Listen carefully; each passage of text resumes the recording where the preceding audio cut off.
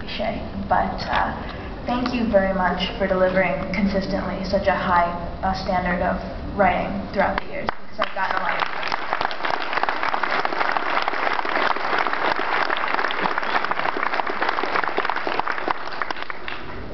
And I've noticed that despite Transmetropolitan's popularity, there's never been a lot of merchandise associated with it, aside from the odd t-shirt or glasses. And I was wondering if we could look forward to any anniversary figurines, or perhaps one single volume, including all the issues. That sort of thing is in DC's purview. It's reserved to them as part of the contract. I think the chances of a single volume Transmetropolitan are so vanishingly small as to be non-existent.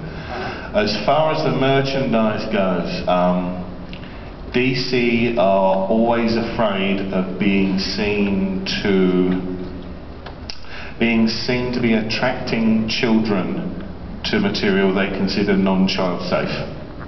Yeah? Yeah. So the amount, I mean, they have their weird flukes. Like they did that little Spider Jerusalem action figure, or, you know, in-action figure. I think it moved in like 4 places. But other than that, the stuff they do sell is all very clearly marked, not for children, not a toy. Don't put this in any part of your body. Which, you know, with the glasses case, you know.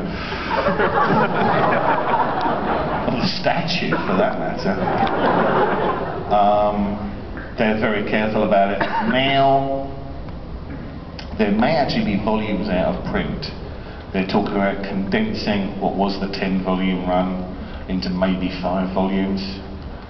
So I think some of the books are even out of print at this point, so it's not a priority for DC. Thank you.